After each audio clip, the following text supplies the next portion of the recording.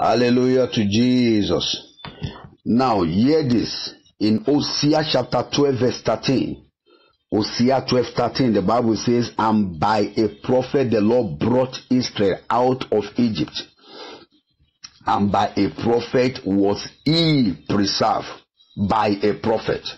By a prophet. With that scripture, I welcome us to this great platform, Daily Impartation with Kayode, Nathaniel, Tomomewo.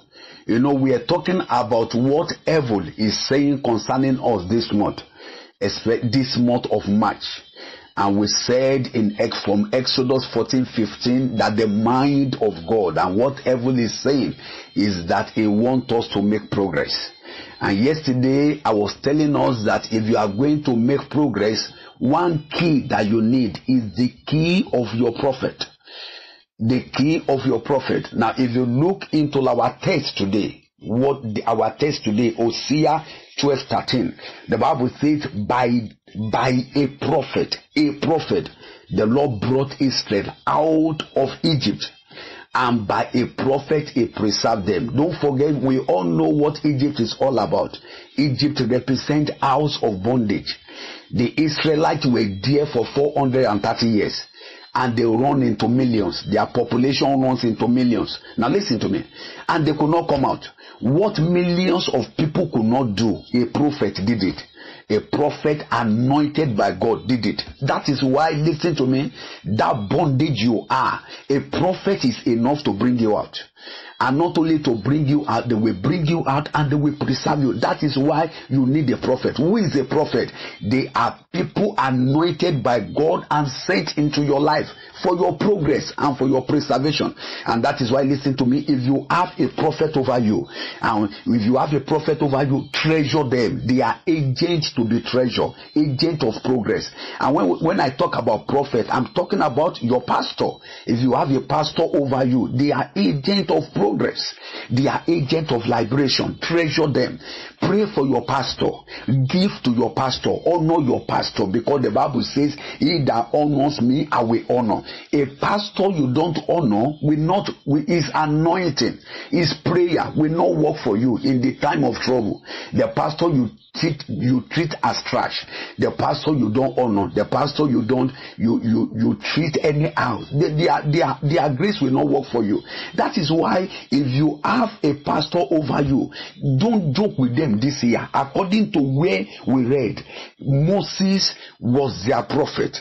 It was the one dear for them. It was the one God spoke to. He said, speak to the Israelites. God didn't speak to the Israelites. He spoke to their prophet. And listen to me, and by their prophet Rese parted. I speak into your life today. Every barrier between you and your destiny, everywhere patch it away in the name of Jesus. Don't joke with that case. It's a very powerful case. In this month, not only this month, even this year, don't joke with, treat them very well. Those prophets are the ones that will speak into your life. They are the ones that will pray for you. And as they are praying for you, their prayer will work. And I'm giving you the key. Pray for your prophet. Give to them, honor them. When you honor them, the anointing will work for you. I pray for this woman. I pray for this man. That bondage that want to seek your life, by the hand of prophet, you are coming out. In the name of Jesus, you are coming out. That is what you are using to pray today. Lord, I cry unto you.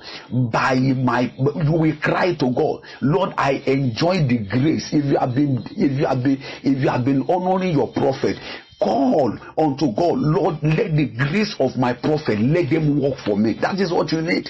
That is a powerful key that you must not joke with. That even God could not do it. Moses was the one between God and the Israelites. He was the one. And your prophet is the one between God and you. Go and tap. Hold on to that. Tap into their, honor them. And you will see the hand of God like never before. In the name of Jesus. It is well with you. You will not die in that problem. Just like by the hand of Moses, God brought them out. You are coming out of that situation. I speak to your life life as a prophet, and I speak into you. Go forward in the name of Jesus. It is well with you. So shall it be in Jesus' name. If you are not born again, make sure you give your life to Christ. Help us to share this message. Let it go viral. Share it. Don't keep it to yourself. And the Lord will bless you. And don't forget the Bible reading is still on. Be committed to it. The Lord will bless you. See you tomorrow by the grace of